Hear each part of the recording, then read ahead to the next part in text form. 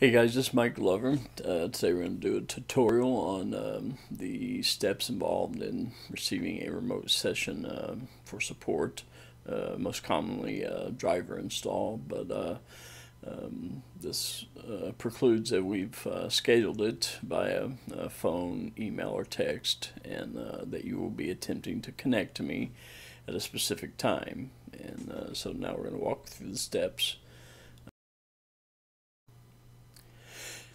There are three resources to initiate the remote session executable. If you've got the software downloaded and installed, but the driver not installed, you can go to the candidate folder, or in some instances you can do a search. It's TwEECer remote support, and you can run it like that, double clicking on this link to initiate the connection. Or if you've got the software and driver installed in CalEdit, you can just go to the Utilities tab and click on Remote Session here, and it'll start the executable. If you can't even get that far, if you can't get the software downloaded from our website, there is, on our download page, there's also the TwEECer support EXE that you can download directly and run. That's the most important first step, is having access to the executable.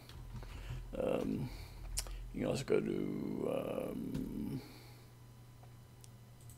All Apps and CalEdit, and remote support again if you have the software successfully installed.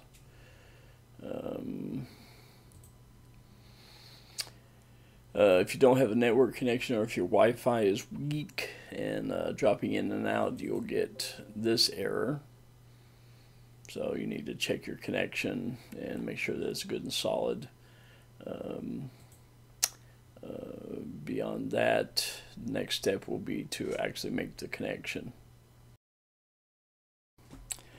Okay, so once you've got the TwEECer remote support EXE running and are ready, and we're at a scheduled time, I will have my server running here waiting for your connection.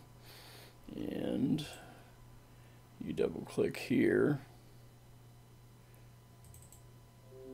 and it will initiate and kick up, and this is what I see, your desktop remotely.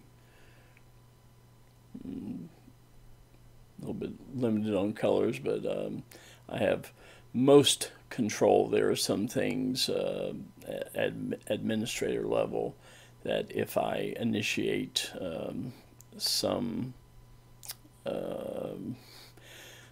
command, like either copying an update or something like that, you may end up with a dialog box, needing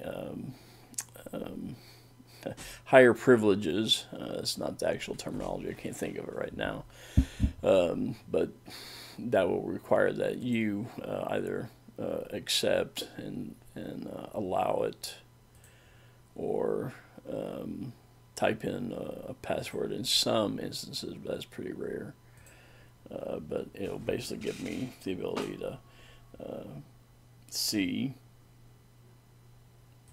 what you're seeing over there. So if we swap in between them,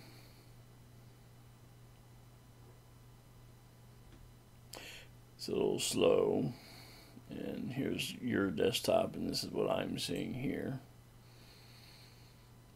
and then whatever I do here will be effectual over here.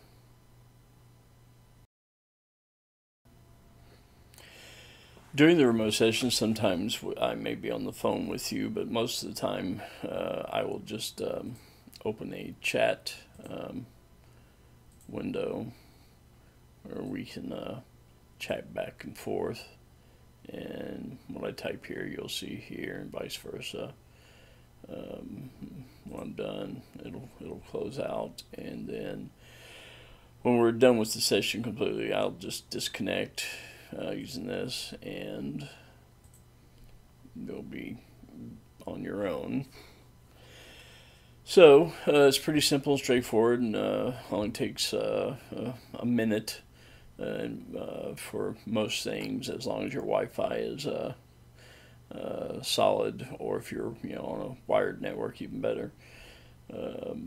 But the options are Wi-Fi, hardwired, or if you have a cell phone that can tether to your laptop and provide internet service, then all of those will allow me to have control and do remote tuning, remote support, diagnostics on the equipment, any other applicable items that may come along.